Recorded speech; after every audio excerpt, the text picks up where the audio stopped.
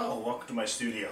I'm just about to start painting on this big 4x7 piece, and I'm going to do a time lapse of it. But I thought what I would do is answer a lot of the questions that I get before I even start. Once I start the time lapse and I'm explaining what I'm doing, there's not a lot of time to explain what I've done before. So a lot of the questions I get asked every time I do this, I'm going to answer them now. So the first one that I usually get asked is, why do I paint on a red canvas? And so the simple answer is, I've tried painting on every other color canvas, tone canvas, and red just works for me the best. I can get into the why of that, and that is that because of the way that I paint, which is very much like a mosaic, where I paint in patchwork strokes, I don't paint in big washes, you get the canvas showing through in a lot of places. So if it's a white canvas, I would have all these pieces of white showing through that is very distracting. But because I end up painting in very vivid, bright colors, and I'm trying to describe the effect of the sun shining through the trees, those little bits of red showing through give it a real sparkle. So I've just found that for me, that's what works best. Should you use red? No. What you need to do if you're a painter is try every color and see what works best with you, because depending on how you paint and the color palette you use, you may have a totally different color that works good for you. So that's why I paint on a red canvas. Now, in terms of my preparation, what I do is I tone my canvases with fluid acrylic with alizarin crimson.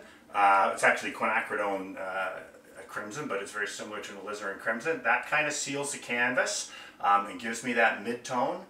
And then I use black fluid acrylic to block in my tree shapes. And that's all of the painting that I will then do in acrylic. You can actually do this in oils as well. The only reason I like doing it in acrylic is it dries quickly. If I do it in oils, I've got to wait a week for it to dry before I can paint over it. And I like typically, once I start a piece, to just work on that. Another question I get a lot is, do I just paint trees, and why do I paint trees? And it's like, yeah, pretty much I paint trees.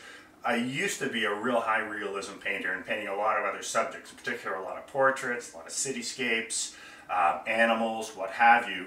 And I just really found myself drawn more and more towards painting abstractly. And when you're painting a portrait, the pencil line is a tyrant. You know, if that's where the eye is and the eye goes, you must maintain that line. When I'm painting forestscapes or treescapes, I can put the branch wherever I want. The photo that I'm using as a reference is just kind of a guide that kind of gets me started. But from there, for me, it's all about composition, and this becomes very much an abstract composition that just is basically influenced by trees. And so that's why I like this. I can paint sometimes, 4 or 5 paintings from the same reference photo, and just by taking it one way or another, I can make a very different painting of it. So the trees allow me to just get lost in the design and the abstract qualities of it. So that's kind of how I started and what I'm going to do and why I paint trees. Now, in terms of what do I use, I actually use the water miscible oil paints or water soluble. Now, what that doesn't mean they're not like acrylics or watercolor where you can thin them with water. What it means is you can clean your brushes with soap and water. So for me, that's a big thing, not having the solvents in the house, and the smell is much, much less than if you're painting with traditional oils and using turpentine or turpenoid. And I use a variety of different brands. The problem with these oils, so because we don't use turpentine to thin them down, is it's like painting dry brush when you just paint on a canvas. So what I've found works really well is they also make, so this is a Holbein Duo oil painting medium that's also water soluble. You can get water soluble linseed oil, a bunch of these different mediums. You need to try them to find what works best for you. I put a very thin coating of the oil on the canvas. Once I have my underpainting done, and you want it just enough so that it kind of glistens and that there's a coating over the entire canvas, but you don't want it to the point that it actually drips down. And that actually takes a fair bit of elbow grease to do. And the brush that I found best for doing this is this one here. This is a Sterling Edwards, actually it's a watercolor brush, a stiff bristled watercolor brush. But this is what you need, a brush with really short, stiff bristles that can really move the paint around and give you that thin coating. So I do that before I start, and what that does is it allows the paint to slide on much easier. And then I get my palette ready. So you can see here, this is the palette that I'm going to use to start. and I've got all the colors that I plan on using already pre-mixed on here. And I've got a generous amount of paint. When I used to teach, I used to see people just kind of portioning out these little itty bits of paint. You can't paint that way. And I know you don't want to waste paint, but that's where something like this comes in. This is a Masterson Stay Wet palette. It's like a giant Tupperware container that perfectly fits the palette paper. So when I'm finished for the day, I put it in here and seal it up, and your paints will stay good for 4 or 5 days. And this is also good for acrylics. So that's kind of my setup. I'm going to be painting with stiff bristled hog hair bristled brushes. And again, I'll talk more about what I'm doing while I'm doing it once we get into the actual time lapse. If you want to learn more about how I paint and why I paint the things I do and why I do the things I do, then I encourage you to subscribe to my YouTube channel.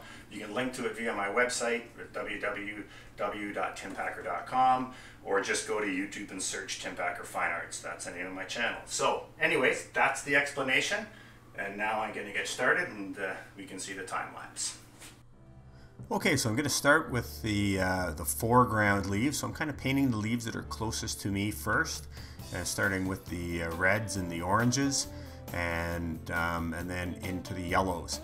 And it's important to note here too that I'm not using the same red or the same orange or the same yellows. I've got a variety of shades of that mixed. So there's still variety in the leaves. And then I want to go in and just kind of resolve that sun area a little bit, and then start putting in some of the darker foliage, some of the greens and the kind of the greenish yellows. And again, I'm trying to create pathways for the eye so that your eye kind of is encouraged to move around the painting. That's the one thing we really want to happen in a finished painting, is have the viewer's eye move around it. And then when I'm totally happy with the foliage, then it's time to start painting the sky. And if you look at my palette, you can see that I've got a variety of different colors, from oranges and pinks and greens and blues and mauves, all mixed at about the same value, though, the same lightness. And what I'm doing is painting different pathways of these colors, these big sweeping curves that come from the outside in towards the sun, and starting with the kind of darker, cooler colors of the outside of the painting, and those curves get kind of narrower and narrower as we get in towards the sun, and then doing the opposite, coming away from the sun, painting with the lightest, warmest colors out towards those cooler areas. And what that does is provides like an overall gradation. As you move in closer to the sun, everything gets lighter and warmer, and that just really helps the glow. All of these various big curves of different colors, again, they just encourage your eye to move around the painting. And so once I've finished the sky, then I've got to start looking at the bottom foliage. And same thing, I'm always thinking about trying to create pathways for the eye to move through the painting. And we've got to put in some of the darks in here, because I know that's really going to help make the birches pop. I'm also just finally resolving the skyline. I brought the sky holes down to pretty close to where I knew it was going to be, but just need to finally resolve that, and then it's time to get onto the birches. And I knew for sure that 4 trees were going to be birches, but I'm not sure if we need any more, and if so, how many. So I'll finish these 4 birches first, and then I'll make that decision. And with the birches, it's important that as we move towards the sun across each birch, the sun side is lighter and warmer, and the shadow side is cooler and darker. And I'm just going to kind of finish off the sun pretty close to finish, and then take a look at this and decide how many more birches I need. And I decided I need a couple little ones just to the right of the sun, and then one big one on the right hand side, and then I think we could use one just right in the middle there. And once I've finished all of this, then it's going to be time to just kind of sit back, look at this, and really try and figure out what I need to do to bring it to finish. This is at this point in the painting, I tend to slow down in my decision-making process, and just kind of look at each individual thing. And here I'm just finishing up all of those little things that I talked about that I needed to fix and make better. And finally, it's signing it. And this is actually a very tricky part of the process. It took me a lot of years of practice to get good with signing my name with a brush. But for me, I have to do it on the floor and put something down to steady my hand. And yeah, once it's signed, then I'll sit it on the mantle of the fireplace and look at it and decide if I need to adjust anything. But I can tell you it's been a couple days since I finished it, and I'm totally happy with this. I hope you've enjoyed following along with me. It's going to be weird going into the studio to start something new. It's been 2 weeks that I've been working on this, and that's about as long as I ever spend on a painting. If you enjoyed this, you can see more of my videos on my YouTube channel, and I will see you next time.